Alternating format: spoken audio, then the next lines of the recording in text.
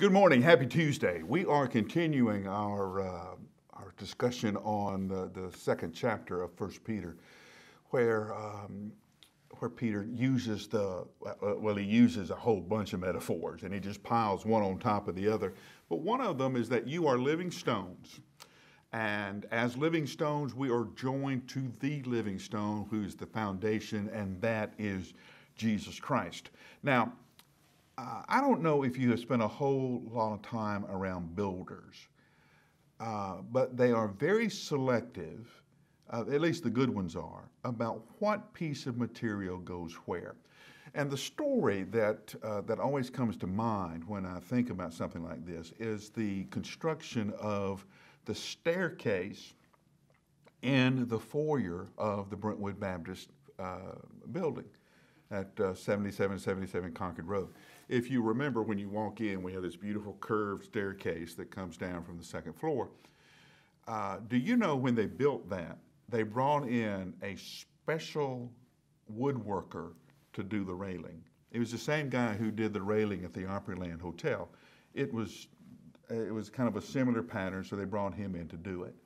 And we would sit and watch this guy for hours. He was fascinating to watch, because he had a pile of wood around him, and he had this rail coming down, and he would pick up one piece of wood and he would hold it to the rail, and he would turn it around and he would look at it, and then he would put it back down, and he would grab another piece and he would put it to the rail, and he would, until he found the piece he was looking for.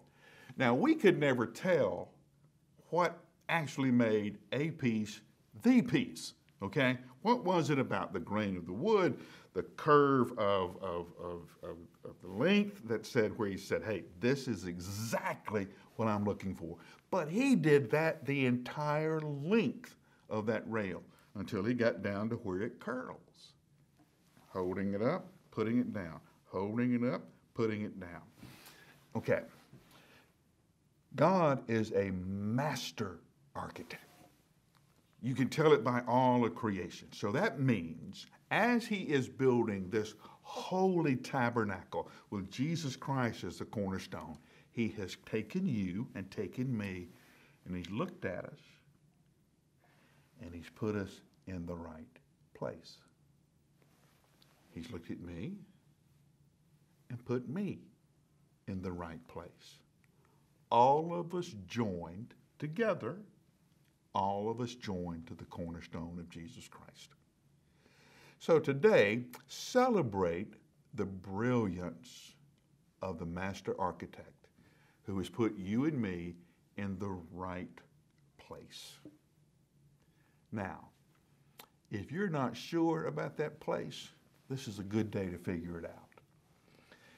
You are being used by God to build this grand new tabernacle. Every stone has a place. Every stone has the place. A stone now becomes the stone. That's you. Find your place in this beautiful facility and celebrate who you are and what the master architect is doing in you and with you. And I'll give you 60 seconds, and then I'll see you tomorrow.